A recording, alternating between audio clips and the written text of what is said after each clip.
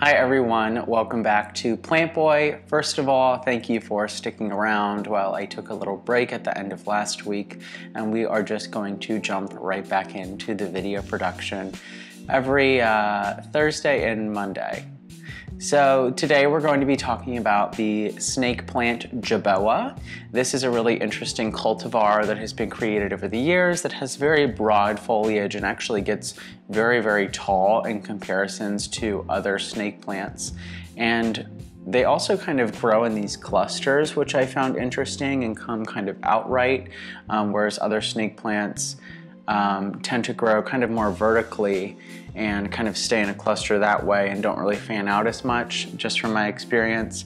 So let's get right into how to care for this plant. Like all snake plants, this plant can tolerate lower light conditions. It's not going to thrive in low light by any means. If you can, you definitely want to give your snake plant bright and direct light. And if possible, you can give snake plants bright direct light, quite a bit of it actually, and that will actually help the plant flower. You will only ever really see a snake plant flower if it is in bright direct light. So snake plants are very, very versatile in how much light they can tolerate. Next, let's talk about water and how the substrate that you have your snake plant in plays into watering your plant.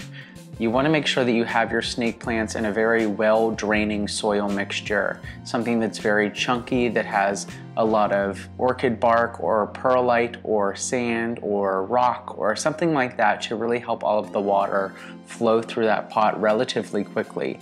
These plants don't like sitting in water for long periods of time, and in between waterings you want to make sure that you let your soil dry out completely in between watering. So I have some snake plants that I actually just, whenever they start to get a little dry, I just lift them out of the pot and I look at the bottom of the root ball and see if there's any moisture left there at all. If there is, I hold off on watering for another few days. Snake plants do come from an arid area. I believe the majority of them are native to like South Africa and the Africa continent. So you want to make sure that you do not have these plants in very high humidity scenarios.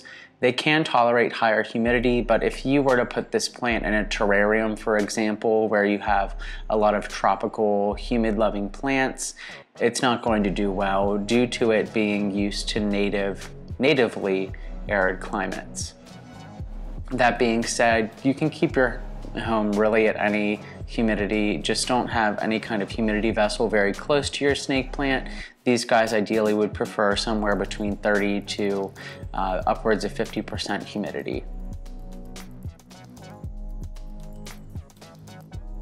They are pretty flexible with temperature as well. From my experience, you can let these guys dip below 60 degrees Fahrenheit.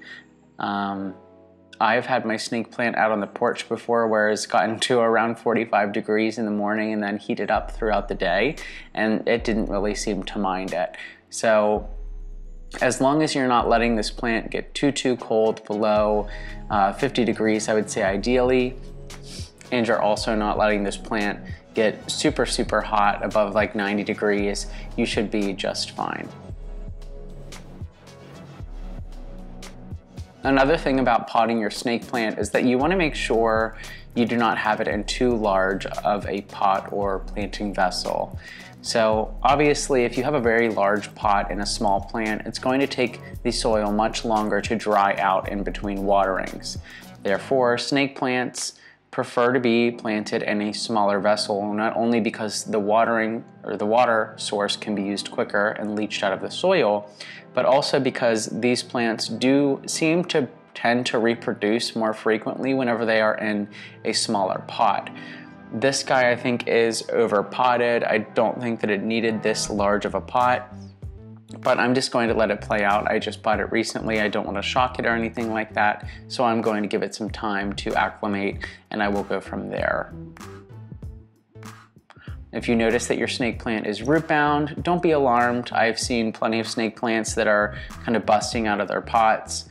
They don't seem to mind it very much. However, if there is literally no room for the plant left to grow, then you do want to reconsider and actually consider potting or repotting the plant into a slightly larger pot.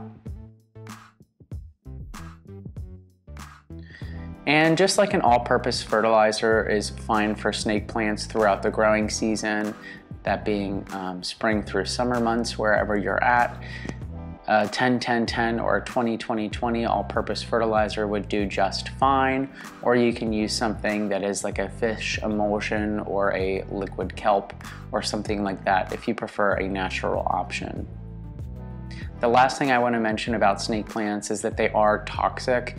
They will do some damage to any kind of kids or pets that may get into this plant or eat any of it. So if you have any small kids or pets that tend to get into houseplants, you may want to reconsider purchasing this plant.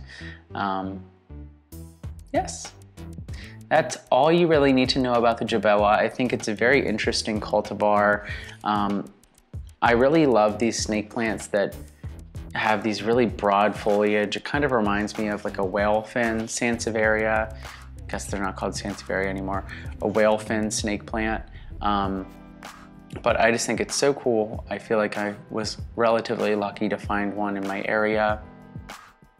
But I hope that you find this guide helpful. Sansevieria snake plant is a really great houseplant, super versatile, and you can't really mess it up as long as you're giving it a decent amount of light and not overwatering it as well. Overwatering is the key thing with this plant. You definitely want to make sure your soil is totally dry before you give this another good soak. Let me know if you have any interesting snake plant cultivars that you have in your home in the comments below, and I will see you all in the next video.